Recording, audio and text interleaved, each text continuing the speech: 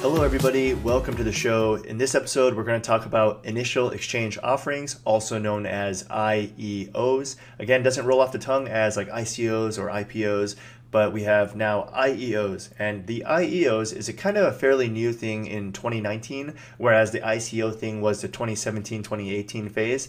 So IEOs have kind of replaced the whole concept of ICOs.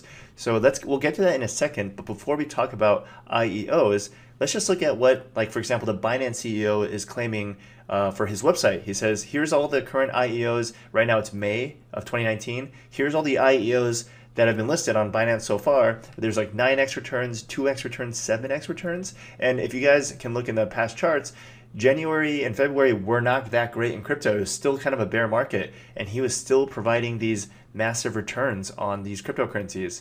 Now, in the past, exchanges would just let you go in and buy it once the notification came on. But now they have kind of a lottery. So you hold their exchange token for a certain time. And if you get lucky during that time, they allow you to invest. So it's a crazy world we're living in right now. But this is one method of doing an IEO. Again, almost every exchange is looking to do initial exchange offerings right now. It is a new craze.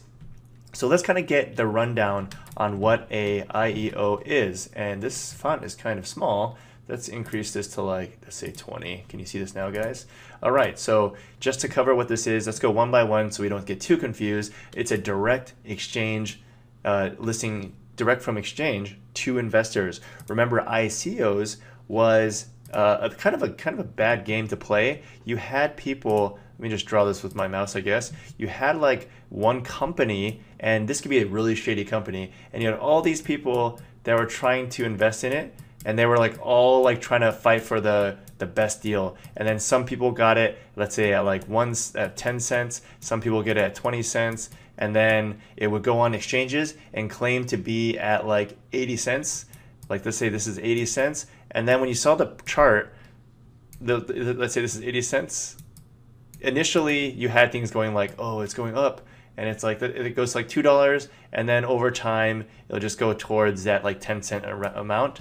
And then nowadays, because crypto was going down so much, you would even have moments where it was like, oops, 80 cents here, and then as it came out, it would just like go down immediately and then go towards the 10-cent amount. So this is what we want to try to avoid, right? This is because of this thing going on right here.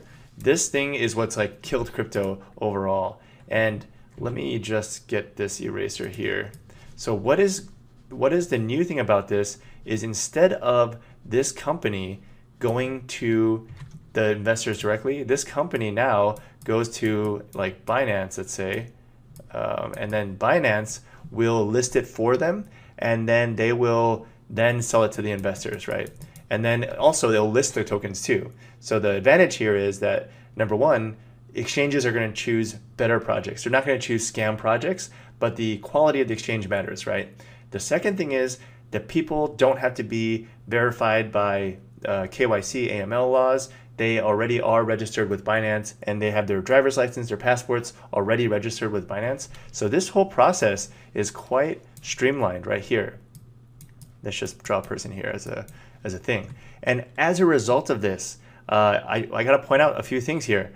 There are actually a few things that make this work, maybe in the short term. I don't know how long IOs are going to last, but there's a few things here.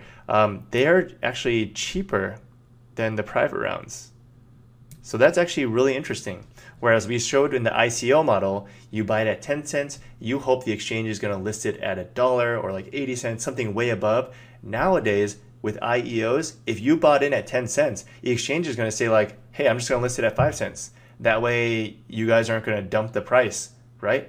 So Binance and a lot of these other exchanges are listing these cheaper than what the private round investors gotten. And it's caused a lot of fury around the private round people, of course, but that's just how it is now. And it actually might be hurtful for the future of crypto, because it's going to be harder to get funding as a seed round company or seed round startup, right? The other thing is there's a limited supply to sell. So when they have, let's say, 100% of the tokens out there, they may only sell like 10% of them or 20% of them. We don't know. The other thing is the amount that's available that's in basically being traded is also low. So less than 5% of the available tokens are out there to be even sold back. So that is what else is keeping these prices up. And some of these projects, I don't even know where my mouse is, some of these projects have over-the-counter buybacks. They will buy back their supply to actually get this deal, like get the supply off the market to sell. So is the private round over? I think it might be, to be honest. Even the era of exchange listings is kind of over. Basically, we used to have like ICOs being listed randomly. This is kind of like fading away. All the hype right now is around these IEOs. Now, let's take a look at what you guys should be looking for. To be honest, the ICO video, how to evaluate ICOs, still applies here. The only things you want to look at now, of course, the quality of projects, which is what we go over in the ICO reviews. The quality of the exchange. Remember, if it's a small exchange, it might not have as good of a listing for an IEO. For example, Huobi, Binance, they usually choose really good ones, and they also don't list very often. One thing I should have probably mentioned here is, oh wow, there's like no room to type. They don't list things often, so it's like usually once a month. Okay, and then also the total supply float. This is what we just talked about. How much is circulating right now, right? If there's too many coins circulating, it's going to cause a huge price dump. You can see that happening with Thunder. Thunder had all their private rounds already given out, so it behaved just like a normal ICO did. It listed, was up like to 7 cents, I believe, and it went all the way to like below 2 cents, which was the private round 2. So again, that will happen if there's too much supply out there. So that's something to keep a look over. The other thing is token release schedule.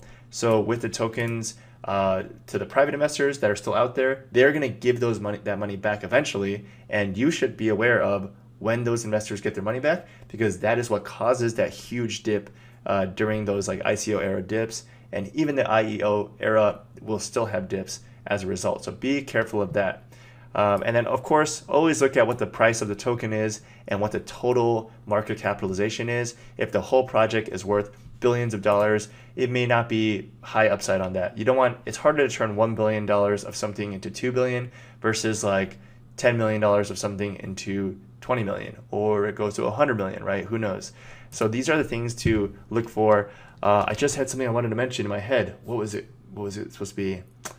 Okay. Oh, the strategy. The strategy is, as these things keep going, if IEOs continue to sustain this ridiculous price momentum, the strategy is to get in early, which is pretty much that one round, and then sell quickly the moment of listing.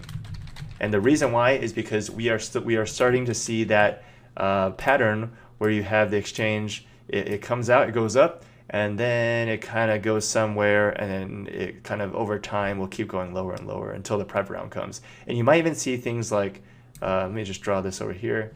You might even see something that goes up, and it actually keeps going up, and then token release comes for the private round, boom, and then it comes back, keeps going, then another token release, and it keeps going up. So you might see some of these like charts as well. Wouldn't be surprised at all to see these kind of charts. So just remember, you want to sell at either this time or around, or like worst case, you sell at this time, right? You sell it when it's going up. You kind of miss out on some gains right here, but you just want to avoid that private round release, okay?